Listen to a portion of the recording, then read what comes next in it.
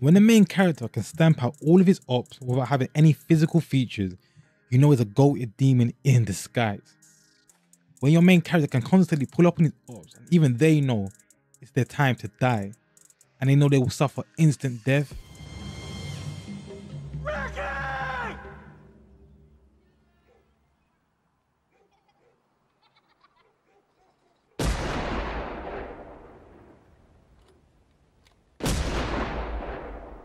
Then you know you have yourself a black Air Force wearing demon on your hands.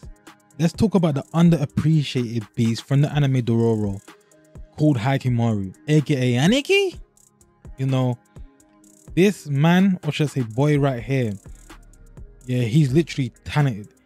He's innately born with his black Air Force energy, with his talent, with his beastism, you know, within him. Literally from the beginning of the anime, this character was literally on smoke. And to be honest, there's a reason for that. Like I said, he was born without real emotions, expression. He was born without body parts, you know. He had lots of prosthetic parts for his body. You know, he had fake eyes, fake hands, fake arms, fake legs. And the only way for him to get back his body parts was to kill other demons. Now, how can you possibly kill other demons just being a mere human? Well, you have to become a demon yourself. You have to have that energy. You know, you have to have that savage life about you. So that kind of indicates how or why he has to have this black Air Force energy, because you're up against demons himself. So how do you take them out? By becoming what they are.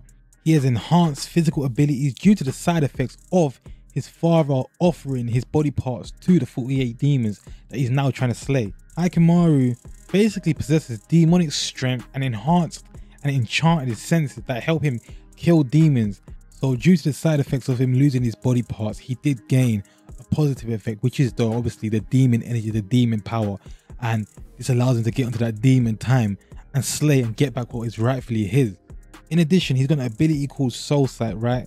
So although he was born blind, he can still see the colors of other people's souls, which allows him to indicate if something's evil, if something's good, if something's bad, you know, which obviously aided him in search of the demons that he was looking for. He's also very proficient with his swordsmanship, and he learned these skills when he was younger, and his swordsmanship isn't very clean and pretty, I would say. It's actually more brutal, you know, and outlandish, almost to match his nature and what he's up against, which I feel like makes his character beautiful in general, because the fact that he has got to fight in an aggressive manner, you know, because all that built up pain and anguish that he has in him from obviously his abandoned family, his obviously his struggles of not having any body parts, etc. So the way he uses his swords isn't very clean.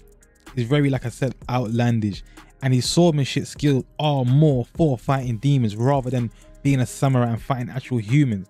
And it's completely shown within the anime when he's just slaughtering the humans and cutting right through them. You can see that he's been up against something greater before than humans in itself. So like I said before, this character is literally the embodiment of pain, anguish, suffering, being untreated fairly, you know, being abandoned. And he's literally put this within his sword, you know, and he walks around with this constantly, trying to get revenge for the life that he lived. And like I said, it's shown constantly throughout his fighting, and you can say that part of his life is the thing that keeps him going. That anguish, that suffering is the thing that keeps him moving, because like I said, he wants that revenge, he wants that vengeance on his opposition, on his enemies, to get his limbs back, and obviously to kill his father. Like, I almost feel like his character is almost a perfect main character within an anime franchise, because he does not hesitate to kill his opposition.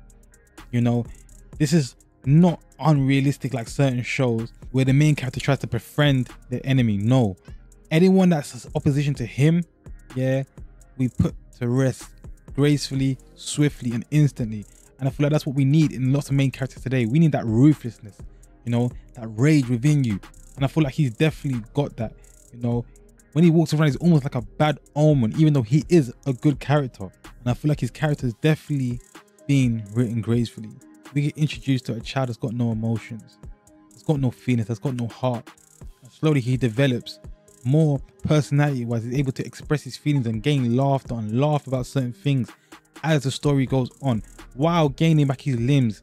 So as he's gaining different parts of his body and his limbs, etc., he's now gaining more feelings, more expressions, You know, he's becoming more human, but that beast is still inside of him. And that's what makes his character real crazy, because I feel like those people that got real Black Air Force energy, you don't need to show it at all the times, only when the time is right. And he definitely does this constantly. But guys, what do you think? This is your boy Jayunchained. If you enjoyed this video, please subscribe. I'm trying to get like the big dogs. Yeah, show your boy some love. You leave your comments below. Yeah, I'm looking out. Peace.